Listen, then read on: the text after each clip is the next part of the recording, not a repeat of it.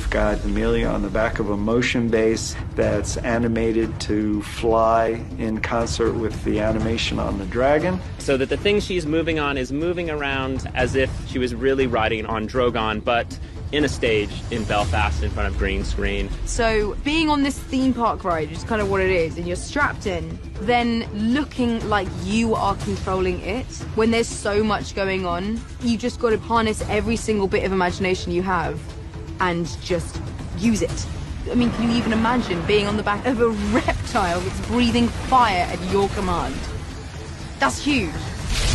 The fire column slicing the ice, we wanted to make sure that it looked like a cutting torch, and it's exploding the ice, atomizing the ice immediately.